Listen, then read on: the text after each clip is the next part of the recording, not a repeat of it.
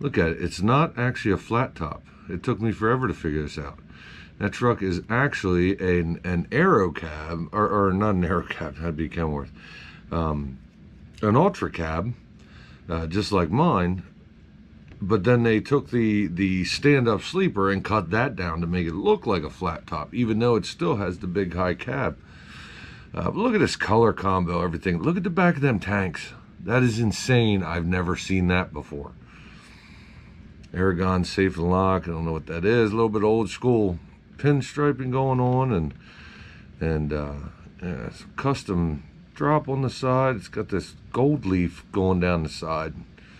They call it So Low, I guess, and yeah, riding for the fam.